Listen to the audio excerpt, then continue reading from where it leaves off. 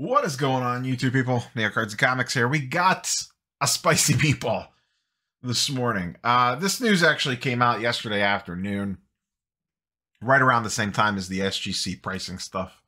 And I debated doing this video instead of the SGC pricing, and I decided to flip-flop, do the SGC pricing yesterday and this video today, because I wanted a little bit more time to dig into basically Paul Lesko's Twitter feed.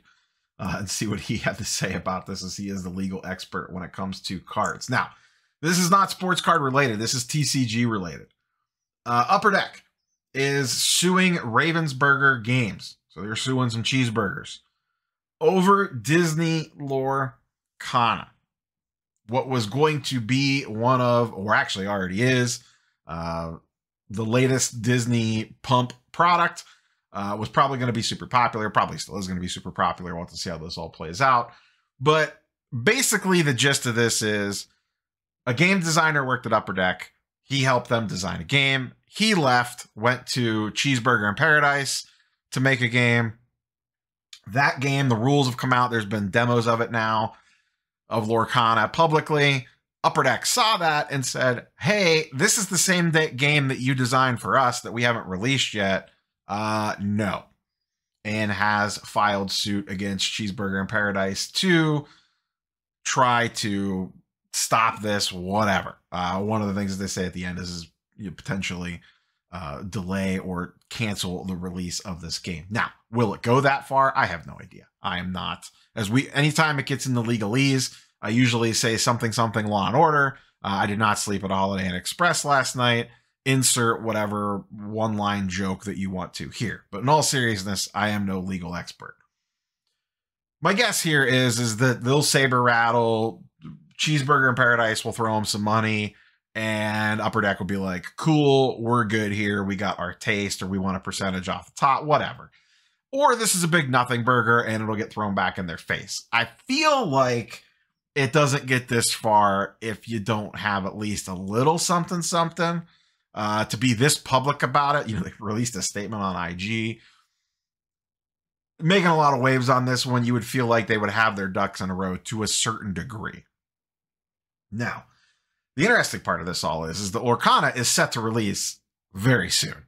The original drop, I believe there was going to be like a preview release at Gen Con. For those of you folks not familiar with what Gen Con is, it is the national version of tabletop gaming. Cards, board games, whatever. It is their version of the national New York City Comic-Con, San Diego Comic-Con, Gen Con.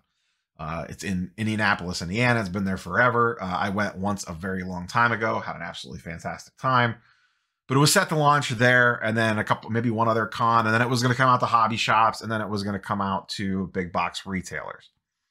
This product has been much talked about. There was the D23 promos that came out last year that sell for anywhere from $2,000 to $4,000 in PSA 10s. Might have come down a little bit since then.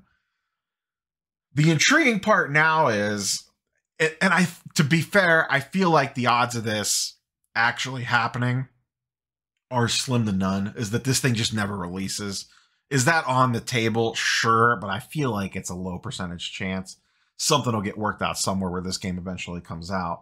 It could get delayed maybe because we're not that far away. I have to imagine Upper Deck's going to ask for some sort of injunction or temporary restraining order or whatever to stop this thing from launching on time. So worst case, it screws up their launch window that they have been prepping for forever. But I have to imagine eventually it comes out. If by some weird chance it doesn't, now those D23 promos take on a whole nother life. And I checked prices today, only a couple sold. I was interested to see if anyone FOMO'd into them. Because there is a scenario where this game never releases, and then those are the only Disney Lorcana cards to ever come out, and then they become this whole mythical thing if this ends up going a certain way. Once again, I don't think it goes that way, so I wasn't planning on buying those D23 promos ever in my life anyway. I'm not the biggest Disney guy in the world. I like the Star Wars and Marvel stuff, but like Disney characters or whatever to me, they're fine. They don't affect me one way or the other.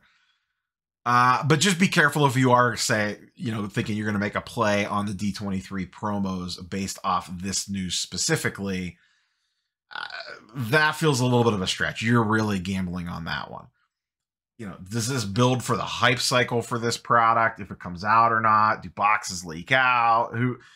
Now, there is this whole other fun level of shenanigans involved now with this release, assuming things get slowed up. Like I said, maybe there could be some backroom deal done here and this is all over with. But you would feel like, Rudy in Alpha Investments talked about this in his video. You would feel like these two companies have probably talked already about this, and Upper Deck didn't like the way that it went and said, okay, you're forcing our hand. Here is the lawsuit to prevent this, or to attempt to prevent this, or to give us financial restitution, whatever you want to call it, on this release. Because you would, if it comes to release and they sell it, and then the case ends up going to court and they find that it was Upper Deck was correct in all this, then they're probably going to get all the profits, or a large share of the profits. And then that's a whole other, problem for the Ravensburgers, cheeseburgers, bacon cheeseburgers, whatever burgers. That's a whole different problem for them then. So there's a whole bunch of ripple effects to this. I would recommend, as always, anything legal related. Paul Lesko did put out a really nice tweet thread about this. And if you're not following him already, you absolutely should be. Lesko is a fantastic Twitter follow, especially if you enjoy hobby drama, if you will, on the legal side of things. He is always very quick on stuff and gives a very nice breakdown of what is going on in plain English for us normal folk that do not understand legalese. So we're going to have to see how this all plays out. And with the Lorcana release coming very quickly, like I said, we are not that far away from it. I have to imagine there's going to be aspects of this case that move very quickly.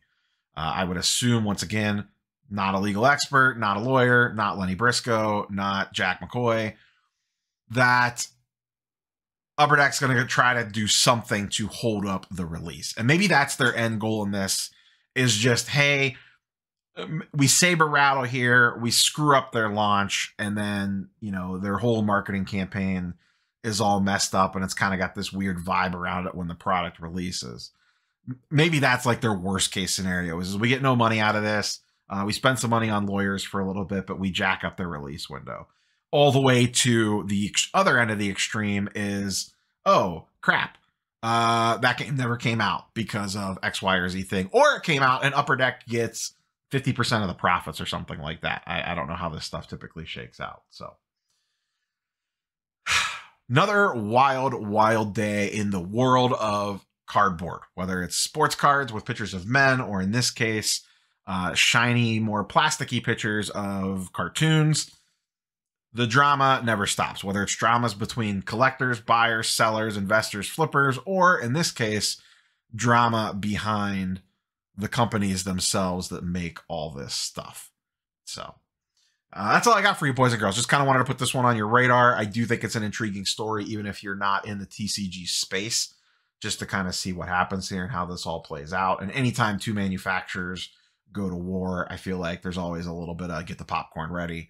There could be some interesting things if it gets that far. Let's get to the discovery phase. Let's see what each company can dig up on each other. That should be fun. So that's all I got. We will catch you, boys and girls, tomorrow. If nothing crazy happens, we will have a mail day video. I got a stack of stuff to go through, so that is planned for Friday. Other than that, have a great weekend. We will catch you on the next one. Peace.